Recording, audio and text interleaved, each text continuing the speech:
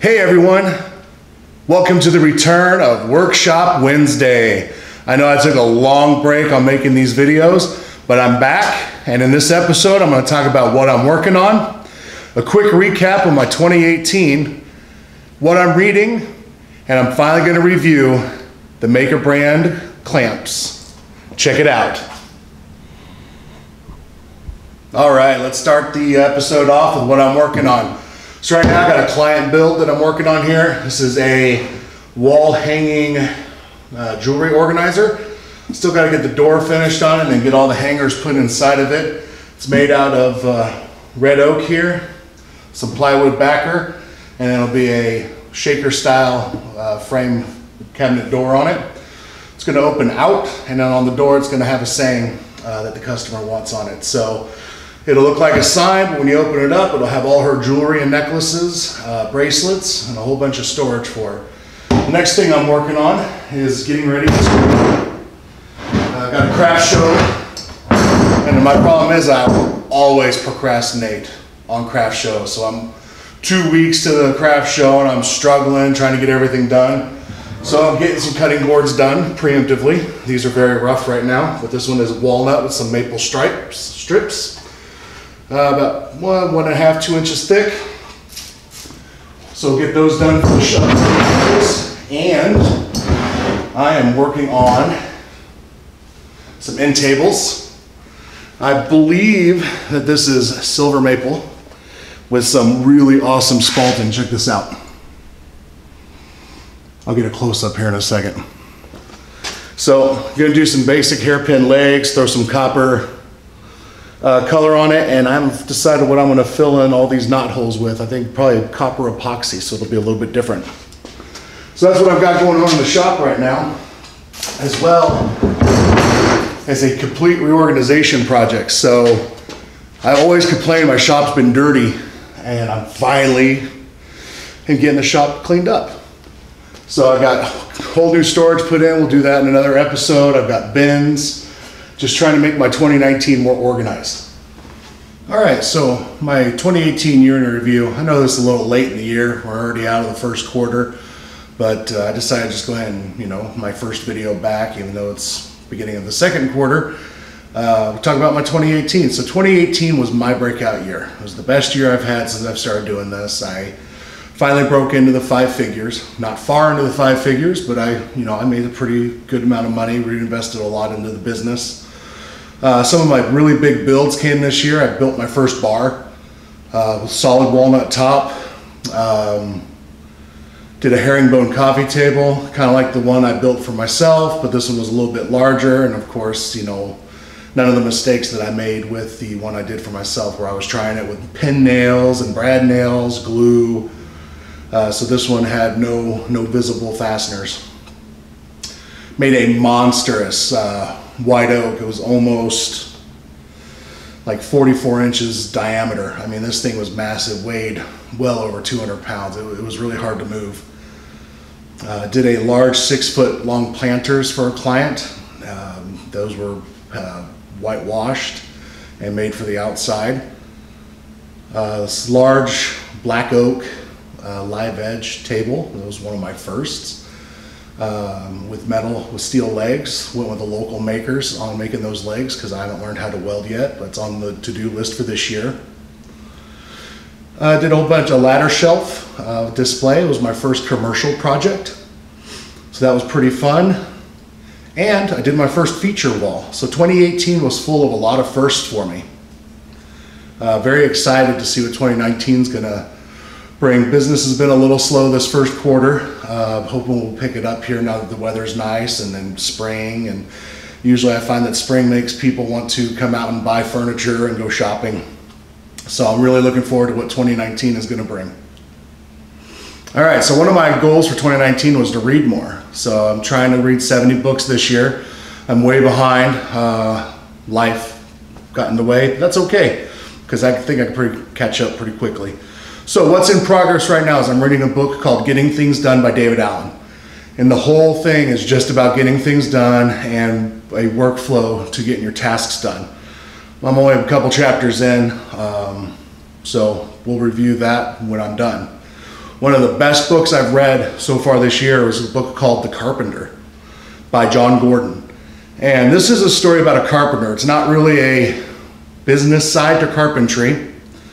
It's more of about the success principles that this carpenter uses to have a successful business and a successful life. And it's a very powerful message. I mean, I read it in less than a day.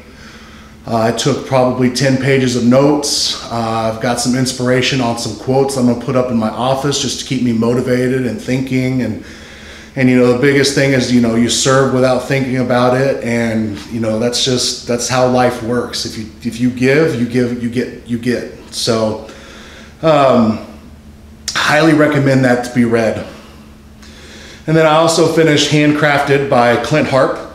And my biggest takeaway from that book was to just get started. Doesn't matter if you don't know what you're doing. It doesn't matter if you have never built it before. Just get started. And as long as you have, you know, trust in yourself, trust in your family, trust in your clients, you're going to stay on course and you're going to be successful. It was a really good story. I didn't go much into the business side of Clint, but it was how he started. And that was the biggest takeaway is, you know, he took on these gigs, had never built the stuff before, but he was very confident that he could. Well, maybe not confident. He was confident in his ability that he could. You know, everybody struggles, everybody has to restart, everybody has errors that they make on builds. You just keep pushing through. That was my biggest takeaway. It was a great story. So that's pretty much what I've read this year. I'm going to keep this blog going, get the books flowing. We're going to keep talking about them. If you have any questions about the books, there'll be links in my show description, and I hope you guys read them. All right, now let's get into it. So recently I purchased some clamps from the Maker Brand Co., which is a group of makers that started a tool company and finish company.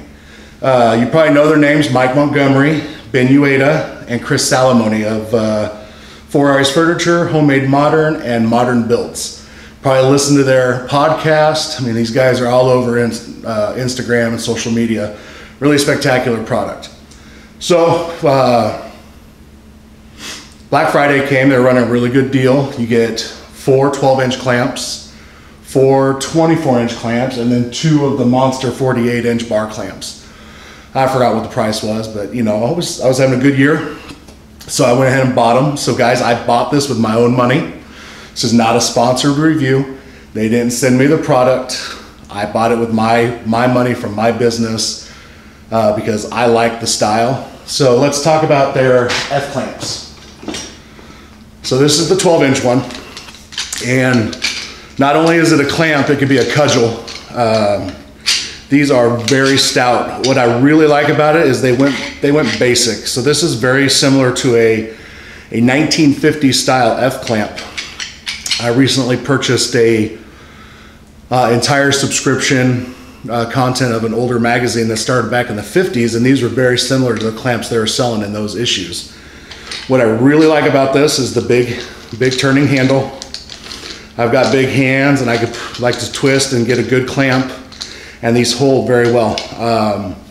And they don't bend very easily. I did get it to bend just a little bit, but I was being dumb and clamping with what I wasn't supposed to be clamping the way I was doing it. So very sturdy. Let's talk about the bar clamps.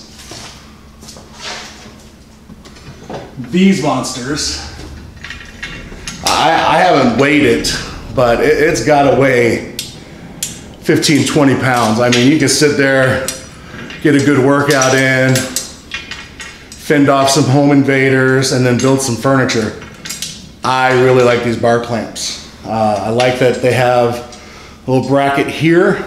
You can screw this down onto a board if you want to. My only complaint, and it's not a huge complaint, is I wish they would have put the bracket at the other end too. So when this is sitting on the table, it divots down just a little bit, but that's okay. It makes this easier to slide. So that could have been the design reason for it. Really like this screw. There is a lot of length there. so that you could get a good pressure and you could get it clamped really easily. Man, I really wish that they gave 4 of these in that package because I need to go buy some more of them.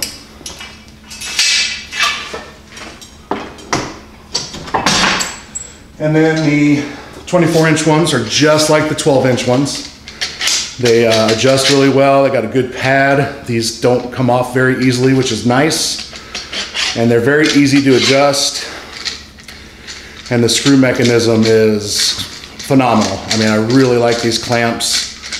So between these clamps and like the Bessie clamps, K-style, so it'll probably be the only clamps I start buying from now on. So hope you enjoyed my review. I highly recommend these clamps if you're looking for some clamps. Maybe they'll run another special on Black Friday this year. I know they do have a package deal all the time, so you get quite a few clamps for a little bit less price than buying them individually. So check them out. If you've used them and you like them or you don't like them, leave your comments on the bottom. I'd love to see what everybody else thinks of these as well. Thanks. All right, so thank you for joining me for the first episode in 2019. Going to try to do this more regularly. I know I've said that 1,000 times before, but I've got it in my head. It's on my goal list. Going to try to knock these out. I don't know if I could do weekly, but I'm sure going to try, but at least I'm going to do a couple a month.